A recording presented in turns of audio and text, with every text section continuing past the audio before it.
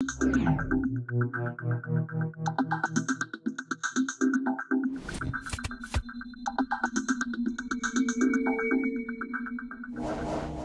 I'm Rich Binsaka for the Propane Education and Research Council.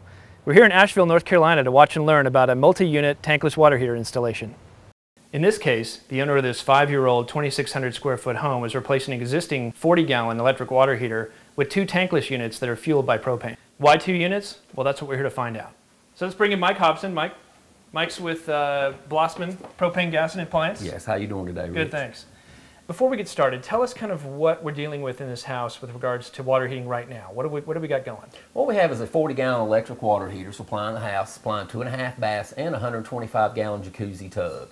And that's just not enough for what this house needs? Well, it'd probably be okay for, one shower and maybe one washing machine running, but once you turn that jacuzzi tub on, it's not there. So we're going to put in some propane fueled units. What has the house got in terms of readiness for propane? Well, what we have outside is we have buried in the ground is a 120-gallon underground tank, and we have propane running to the house, and it comes right by where we're going to install our water heaters, so why not do it? Right, okay.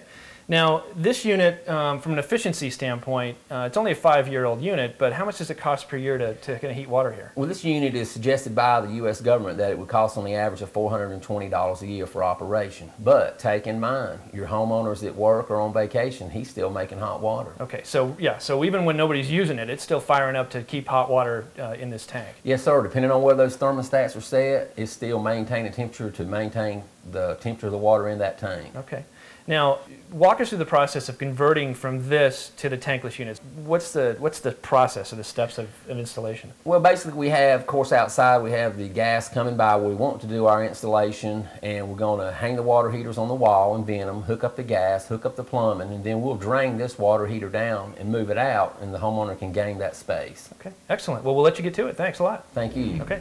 So we're here with Mike Peacock from Renai. Mike, thanks for joining us. My pleasure. Before Blossman gets going, I want you to run us through kind of the evaluation process that you have of a new construction or remodel before we put in a tankless unit. Well, there's a couple things we like to consider before we make the installation. First of all, we want to look where we're going to install the unit to determine whether it's going to be an interior-exterior model. If it's an interior unit, then we want to see how much venting we need for the home, whether it's going to be horizontal or vertical, because we can vent up to 41 equivalent feet either way. And then we want to determine the proximity of the gas lines to where the water heater is going to be installed and the water lines. In addition to that, we also want to look at the gas appliances in the home to see how much gas pressure is needed for our water heater to operate to its efficiency. And we also want to know how many water outlets there are in a home so we can determine the gallon per minute flow for each home so that we can give them our guarantee of endless hot water 24 hours a day. Okay, and that's with everything on? Absolutely, with everything on. Okay, great, thanks. As Mike said, they've already extended a propane supply line from a dedicated regulator at the propane tank buried near the garage to the location where the tankless units will be installed on the inside of the sidewall. Those units must be secured to a wall stud, as well as be accessible to the incoming supply line.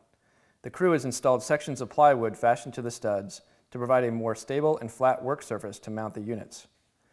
The water heaters also need to be positioned to enable a sealed combustion direct vent pipe through the sidewall of the garage. That pipe is designed to both supply and vent combustion air from and to the outside. To help installers locate key elements of the installation, the manufacturer supplies a template in the packaging if needed. The crew then hangs each unit on a center screw, checks for level, and fastens it in place using hex screws. So the units are now hung up on the wall, but before the crew comes back to hook up the venting and connect the water and the propane lines, we wanted to talk to Mike about these units in particular. Mike, tell us kind of what we've got here and kind of how they work. Well, we have 2 R75 units here that was determined by the needs for this particular home. They are residential units, and we installed them on the interior. Now we're ready to install our vent piping. We have our gas lines here and our water lines ready to hook up as well. Now, how do these tankless units differ in performance from the 40-gallon electric tank that we have in the laundry room? Our difference is that we only heat water that you're asking for, and we only heat the amount of water that you're asking for. So we're not overusing any energy whatsoever. Now, you ran some calculations to size these properly. Correct. Why do we need 2 units for this house? The customer has a 124-gallon Whirlpool tub, and in order for us to be able to furnish him with consistent hot water in all locations at the same time, it would take 2 water heaters because The Whirlpool tub has a 5 gallon per minute flow. When we talk about tankless units, we don't have to worry about recovery time. What is recovery time, and how do these units address that? Well, recovery time on a tank water heater is when you've depleted all the water back, all the hot water out of it, and then it fills up with cold water. Then it's the length of time it takes to heat that tank back to the desired temperature.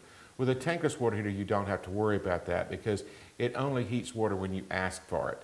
And there is no recovery time because once the water is heated, then it starts delivering hot water. Because a tankless water heater does not suffer from recovery time, it is able to deliver a constant supply of hot water at a selected temperature.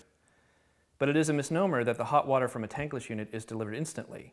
In fact, no matter what water heating system you use, each shower or faucet or water appliance needs to go through the cold water sitting in its supply pipes before hot water starts to flow, a condition called lag time. But with a tankless unit, and especially 2 units working together to satisfy a peak demand situation, the owners will enjoy a constant supply of hot water at the temperature they choose. That's something no conventional water heater can match. Back in the garage, the crew is completing the various hookups and connections for the 2 tankless units, including the venting that is required for combustion appliances. They also run restaurant-grade flexible appliance connectors from the propane line to each tankless unit. The next step in the installation is to run the water line to the new tankless units.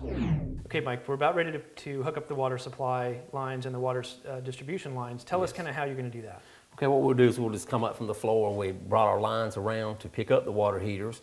We'll tie into the cold and tee off, pick up the cold here. And then we'll tie in the 2 hots to run back to supply the house as demand is needed. Using a new run of reinforced plastic supply lines, the installers cut and crimp fit the pipes and fittings together. Once the water is flowing to the new units, they'll test those connections to make sure they are watertight. The setup also includes isolator valves that allow the owner or a service technician to flush the units without affecting the rest of the house. The valves also enable the owners to connect a garden hose to the hot water of either tank, set the temperature on the controller, and wash a car, deck, driveway, or even a pet with warm or hot water. In areas with hard water conditions, consider a whole house water softening system, which will protect and prolong the life of the tankless units. Other water-using products in the house, as well as your entire plumbing system, will also benefit. Next, the crew will run an electrical connection between the heaters so that they can communicate and share the load. For example, when the owners call for hot water, one of these units will fire first. If it reaches 80% capacity, the second unit will automatically fire up, and both units will work simultaneously at 50% capacity. And after 10 cycles, the units will automatically switch that sequence, with the second unit firing first for the next 10 cycles, and so on. That way, the units will wear at an even rate, helping extend their design lives. Finally, the crew connects and extends some low-voltage wiring from each unit for digital remote controllers in the laundry room and in the master bathroom, which we'll see and talk about in a few minutes. But before the crew can run water to and from the new water heaters, the old water heater needs to be removed. After shutting off the water main at the street and power to the electrical circuit serving the water heater, Mike drains the unit through the garage to the backyard. He then cuts the piping at the top of the tank, disconnects the hardwired connection to the electrical service box, and wheels the old water heater out of the way. The owner plans to donate it to Habitat Restore for a family who can use it. The new plumbing lines connected to the tankless units are then fitted to the existing supply and distribution lines in the laundry closet. So we're here in the master bath where Mike has put the finishing touches on one of the controllers in this house. Now we've got this one, and where else? And we got one we're installing in the laundry room that we seen where the tanked water heater was installed. Okay, now tell me what these controllers do. Okay, basically what both controllers allow you to do is turn the water temperature from 98 to 120 degrees for that particular area. Now, of course, if you're in here and you're using hot water, you'd push the priority button. That would give this controller priority over the other controller, and you'd be able to turn your water temperature with the water running from 98 to 110. There's a scale feature that's built into it. With the water running, you cannot go above 110 degrees. That way, if you was using the shower at 110, no one else could turn the water up and burn you because the object is to be using the hot water only. Right. And then also with the one installed in there, we need hotter water than what we had going in here to wash clothes or do some dishes. Then we can just reach over there and turn it on up to 120 by hitting the priority button. It gives that one the priority over the controller, and boom, you've got the 120 degree water. Okay, now how many controllers can one of those units carry? We recommend the maximum of 4 controllers per household. Okay. In existing homes like this one, the ability to zone multiple tankless water heaters, basically assign each one to an area of the house, requires an extensive and expensive remodel of the home's plumbing system. For new housing, however, you can plan for zoning and plumb the house accordingly as you build. That might afford the owners a little extra energy savings and convenience. Here's an example. This isn't a large house, but a conventional water heater, or even one tankless unit in the basement, where most water heaters are installed, would result in some lag time for hot water to reach the fixtures and appliances in the house, especially if more than one was being used at the same time. But if you installed two tankless units, one in the basement and one on an outside wall, they could be zoned to cut lag time and, more important, deliver a constant supply of hot water and achieve the energy and water-saving benefits and convenience that tankless water heaters afford. These units are pretty smart, with checks and balances designed to ensure that they'll deliver their designed performance and convenience. Add to that the convenience, reliability, affordability, and other benefits of on-site propane to fuel these units, and you have a system with the potential to reduce water heating energy costs and greenhouse gas emissions by up to 60% and lower water use by up to 20%, depending on the owner's actual use and local utility rates. The work here is done. The cost to make this conversion was about $4,000, which was helped out a little bit by the fact that the owners had propane already on site and that the existing water heater was in pretty close proximity to where we installed the two new units, making those connections pretty easy. Homeowners can offset those costs and speed their return on investment by using tankless units that may qualify for state and local financial incentives, as well as rebates from utilities and propane companies for the safe installation of propane appliances. Well, that's it from Asheville.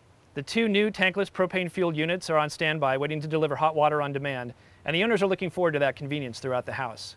I'd like to thank Blossman Propane Gas and Appliance and Renai for letting us come and follow this project and bring it to you. For the Propane Education and Research Council, I'm Rich Bensaka. Thanks for watching.